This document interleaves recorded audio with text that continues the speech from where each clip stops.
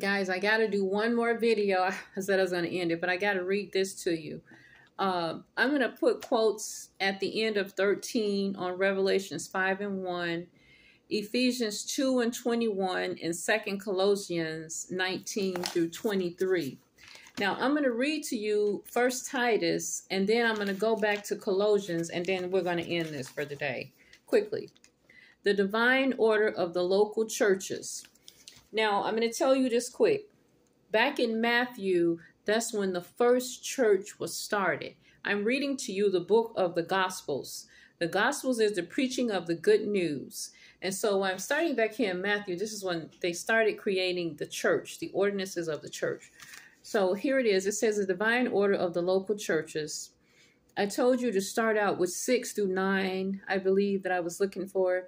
If any be blameless, the husband of one wife, having faithful children, not accused of riot or unruly. For a bishop must be blameless as the steward of church, not self-willed, not soon angry, not given to wine, not a drunkard, no striker, don't hit anybody, not given to filthy liquor, lucre, or whatever that is. I don't know what that means.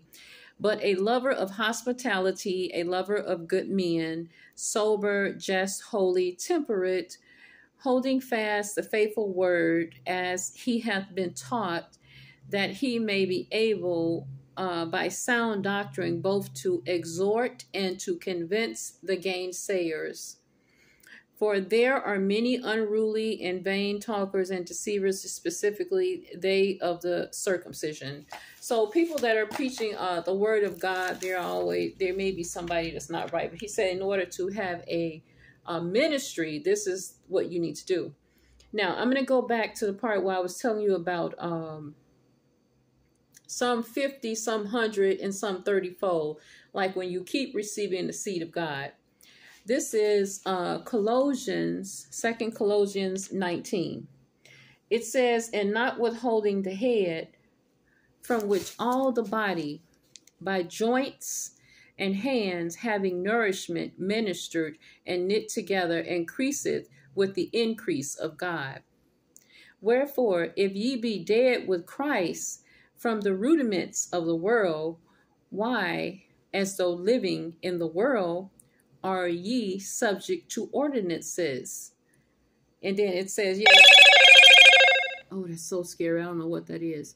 It says right here, it says, touch not, taste not, handle not, which all are to perish with the using, after the commandments and doctrine of men, the using of men, which things have indeed a shew of wisdom, in will worship and humanity and neglecting of the body, not any honor to the satisfying of the flesh.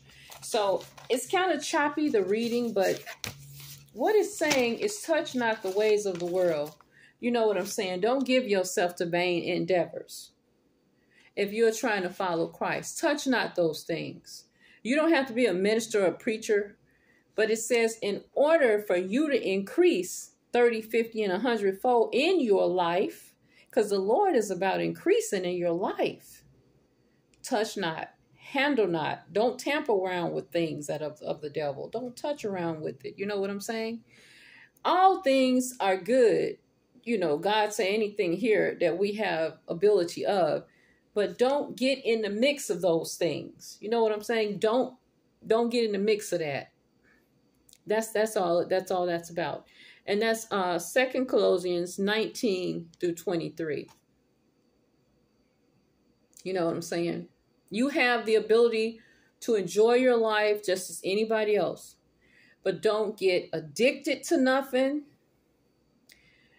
Don't overuse sexual desire. Don't turn it into a perversion, you know. Sex is in love making is what it is, what God made it for husband and wife. Don't lie, deceive, all those things. You know what the 10 Commandments are. Anyway, guys, I gotta go and I'll talk to you later. Bye-bye.